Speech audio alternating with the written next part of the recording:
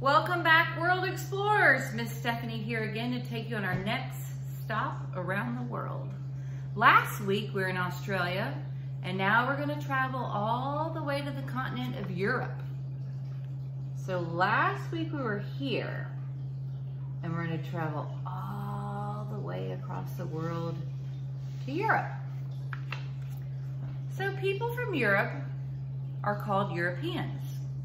And one of the smallest countries in the whole world is in Europe. It's called Vatican City. It's actually in the country of Italy, in the middle of the city of Rome. Only 800 people live there, and it's the home of the Pope.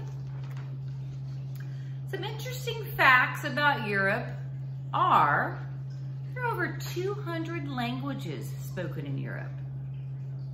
Turkey has the largest city in Europe. It's called Istanbul. And over 740 million people live in Europe. There are 44 countries in Europe, spanning from Iceland all the way to Russia.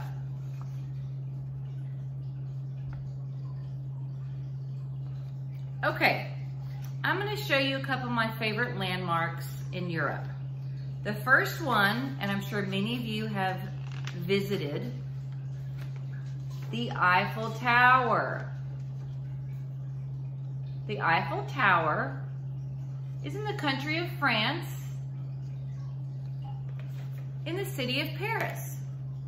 The Eiffel Tower was originally built as the entrance arch for the World's Fair in 1889. Our next landmark is the Leaning Tower of Pisa. And yes, the tower actually leans. It leans because of bad planning and some marshy soil. And actually it took over 200 years to build, and it's very, very old.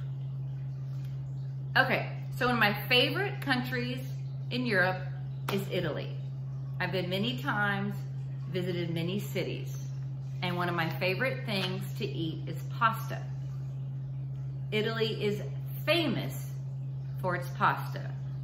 So stay tuned, we're gonna make some pasta, and I'm gonna read you a book about Italy.